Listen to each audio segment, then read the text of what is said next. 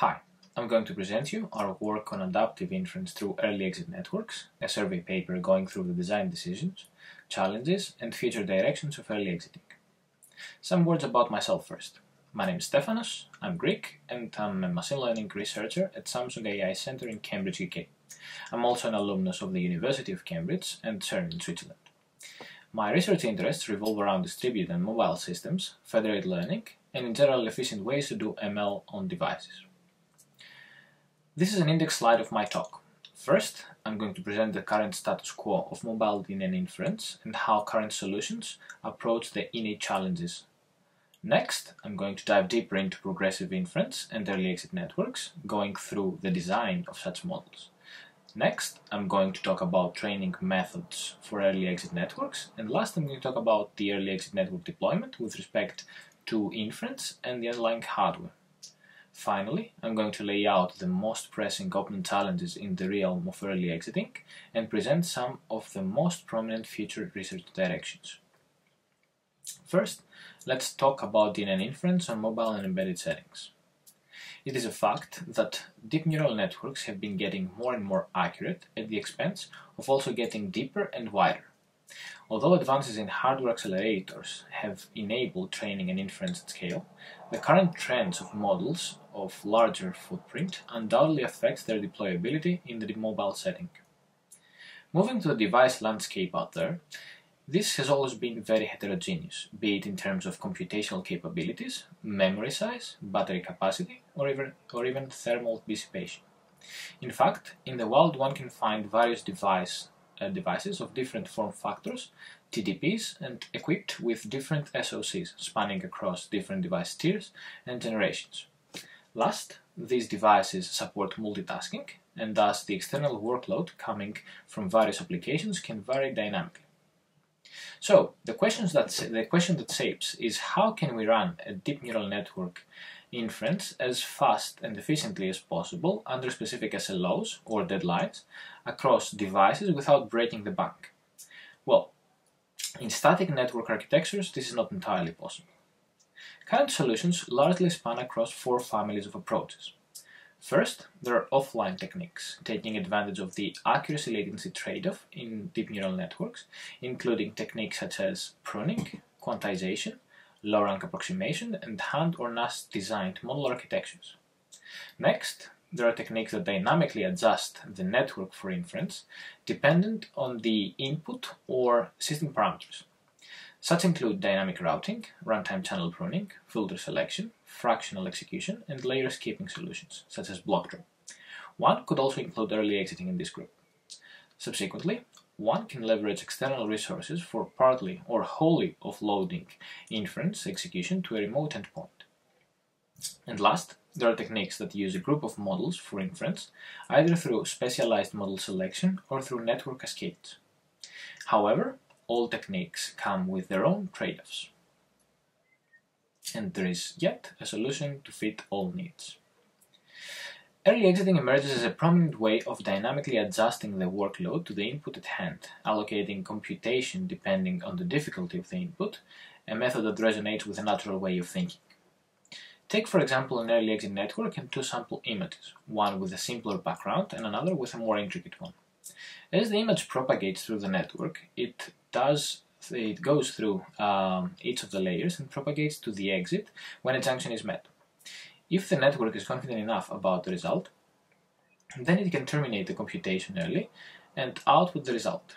If not, it can continue processing until a confident result is provided or the end of the network is reached. Although this example is on a vision classification task, early exiting has been successfully applied to various tasks and modalities, as it will be seen in the next slide.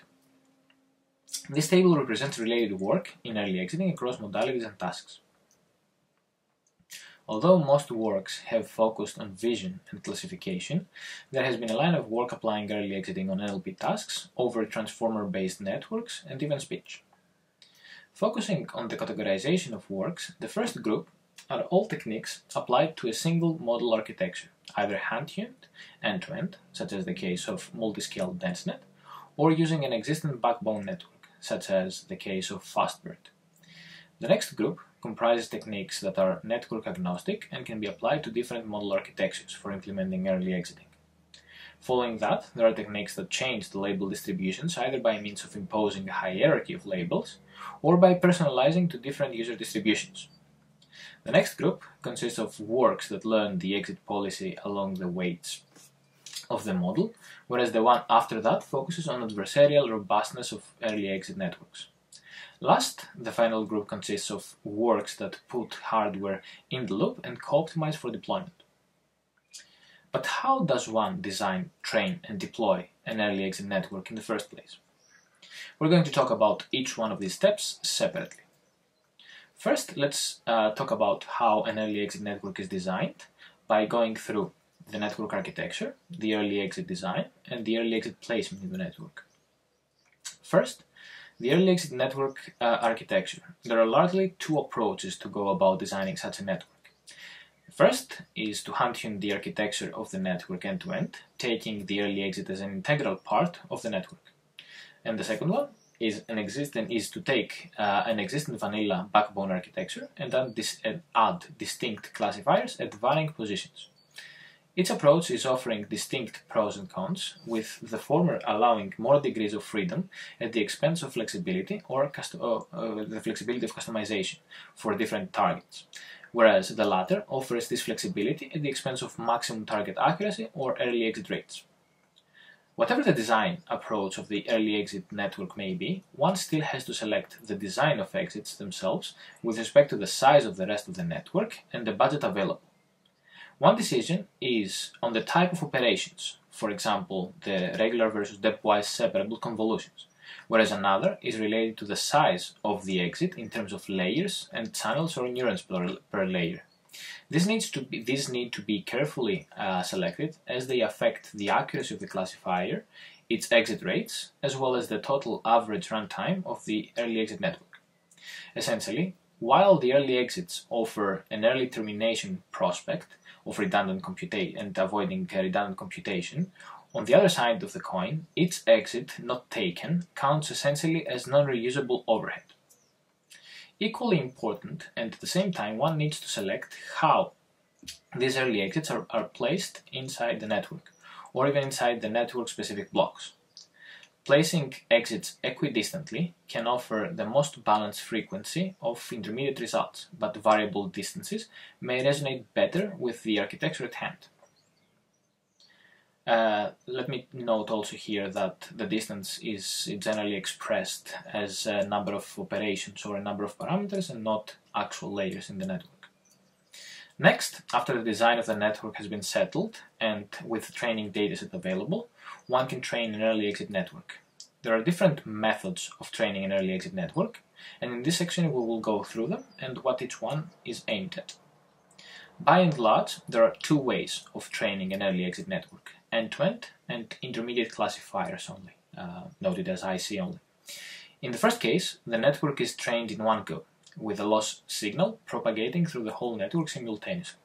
This means that one needs to define a loss function that carefully balances exits amongst each other, as seen at the bottom left part of the slide. Although this technique offers the most flexibility in terms of open parameters to tune at training time, it can lead to convergence issues due to early exit crosstalk. On the other hand, and especially in the case of vanilla backbone with attached intermediate classifiers, these two components can be trained sequentially.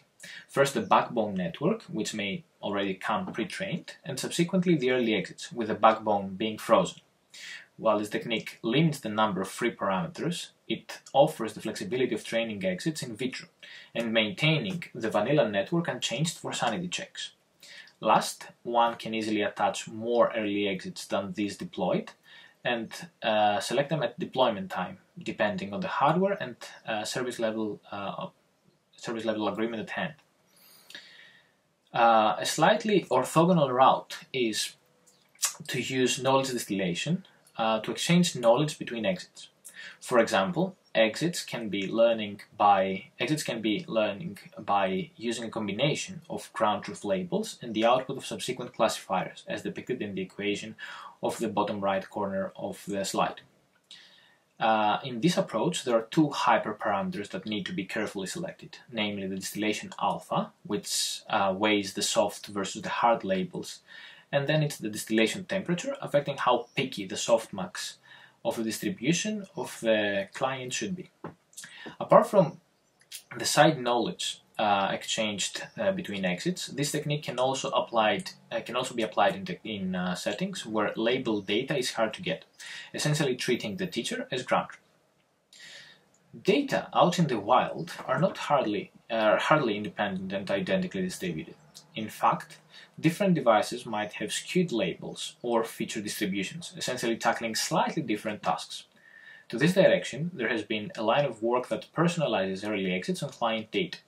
In such settings, label data can be difficult to find, and works are using the vanilla backbone prediction as the ground truth. Last, there is the early exit policy, which defines when a sample is ready to exit. On the one hand, the most popular approach is to have rule-based policies, which typically compare the confidence of the network, expressed through the softmax top 1 or entropy, with a threshold value. When above, the sample exits and the inference terminates, whereas when not, the inference continues, propagating to the rest of the network. Alternative approaches include asymmetric thresholds per classifier, per class statistics, classifiers' trust scores, or exiting after n classifiers agree on the result. On the other hand, policies can be jointly learned with the rest of the model. There are largely three pieces of work tackling the exit policies in a differentiable or non-differentiable manner, two of which assume independence of the classifier decisions and one that does not. Last, after having the design selected and the network trained, the time comes for deploying the model on target hardware. In this section, I'm going to talk about the different deployment modes of early exit models and how to customize deployment for the use case and hardware at hand. There are three ways to deploy an early exit model for inference: subnet-based inference, anytime adaptive inference, and budget adaptive inference. The first assumes single exit deployment of a subnetwork up to an early exit, so as to fit to a target device. The second uses progressive inference and samples exit based on the difficulty in network's prediction, confidence, and SLO at hand. And the third one is using a collective budget which can be allocated for a number of early exit inferences in a throughput-based manner. With respect to the target hardware, we can categorize deployments in three groups depending on the level of interaction of optimization. First, we have hardware-aware network design, where the goal is to optimize the architecture design and exits for execution on a specific target.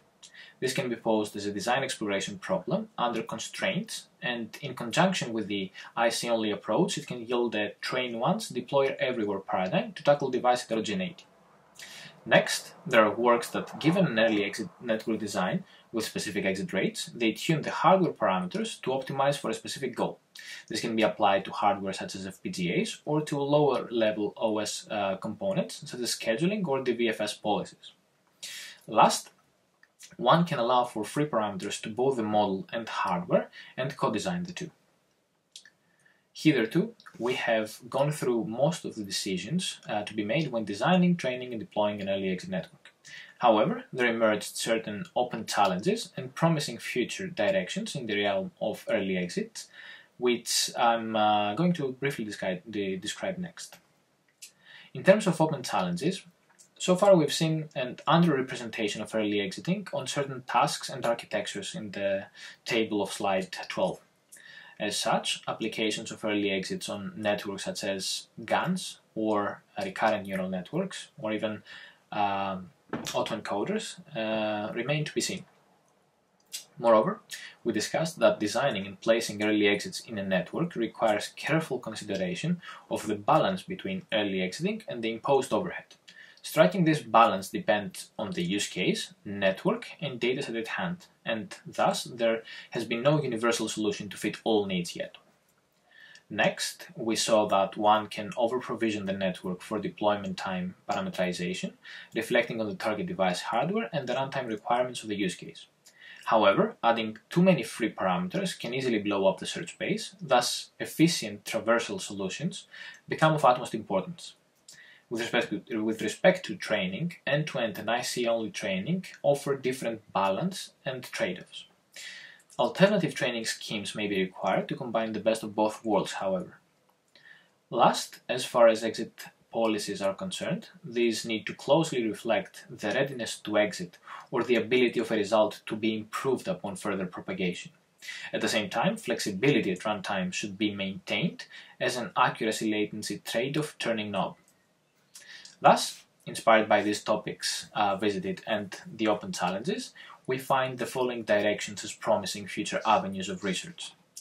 First, we see a strong correlation of temporally or spatially correlated samples with early exit networks. This means that a network could potentially leverage previous inference or codec information for making smarter and faster decisions. Moreover, we see that not all exits need two output labels at the same domain. Specifically, we see a prominent direction being the incorporation of hierarchy, with earlier exits adjusting their granularity to a higher abstraction level of detail, and deeper exits offering more fine-grained results. Next, along the same lines, we saw that in reality label and sample distributions are far from independent and identically distributed. As such, we expect more work to emerge leveraging these client data distributions to offer personalized results through early exits.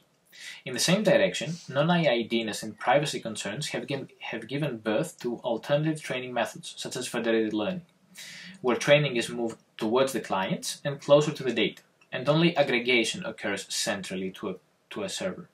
However, the heterogeneity of clients in the wild leads to discrepancies in the computation time. In this domain, we envision early exits playing an important role in mitigating stragglers by tuning the workload to the computational capacity of the client at hand. Last, we have seen different early exit policies for assessing the network's confidence about an input, be it rule-based or learnable. To this end, we also see Bayesian learning as an alternative way of quantifying uncertainty about a prediction. Thank you for your attention, and I'm happy to take questions in the remaining time. I would also like to provide certain announcements, if I may. First is that we're hiring for interns at Samsung AI Center in Cambridge, and secondly is that we will be organizing a tutorial on federated mobile sensing at MobiCom 2021.